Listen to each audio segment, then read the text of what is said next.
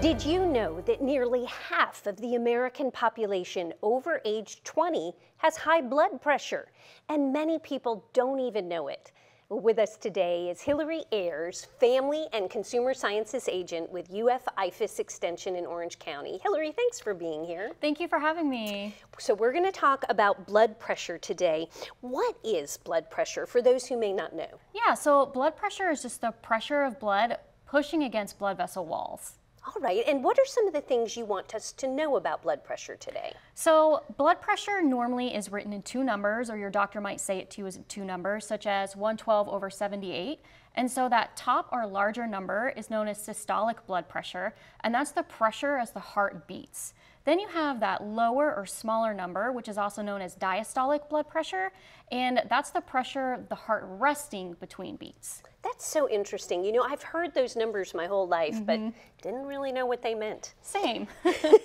All right, what is considered high blood pressure? So high blood pressure is going to be that systolic pressure of 130 or higher, or a diastolic pressure of 80 or higher over a period of time. And what are some of the things that determine our blood pressure? So certain risk factors like being diagnosed with diabetes, having, being overweight, a lack of exercise, lack of that physical activity, smoking.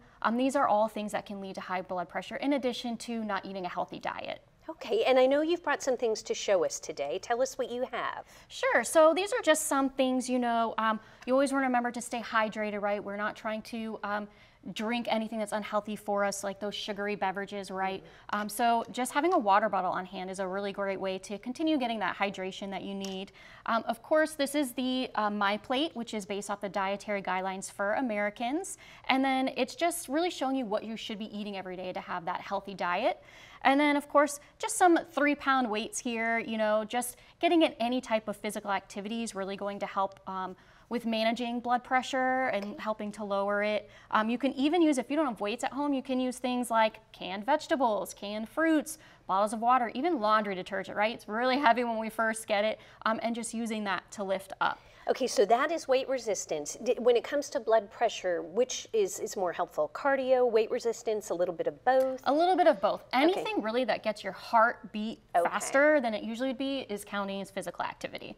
Okay, and what are some of the signs of high blood pressure? How do we know if maybe we should be concerned? So unfortunately, there are no signs of high blood pressure, which is what makes it so dangerous, right? A lot of times we only know we have it once we're having, heart disease, heart attack, or stroke. So the most important thing that you can do is just go to your doctor, be sure that they are measuring your blood pressure, which is typically done during every visit, and then, talking with your doctor if you have any questions, and of course, taking any medications that they might prescribe you. Okay, and I know you have a blood pressure cuff here, and that's what the doctor is doing when we start our appointment, right? Yes. And they put that cuff on. Yep. That's exactly what they're doing. And then, of course, we have something neat that we are partnering with the American Heart Association on.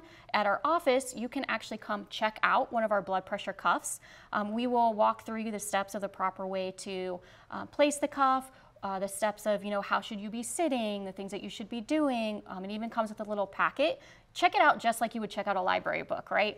So you check it out for 2 weeks. Hopefully you're keeping track of your blood pressure as you measure it, and then you bring that blood pressure cuff back to us. That is such a great opportunity for people to take advantage of. Yes, we are very excited about it. Hillary, thank you so much for being here today. This is important information for people to know. Yes, thank you. All right, we appreciate it. Well, I learned a lot about blood pressure today, and hopefully you did too, so that you can stay on top of yours and stay healthy.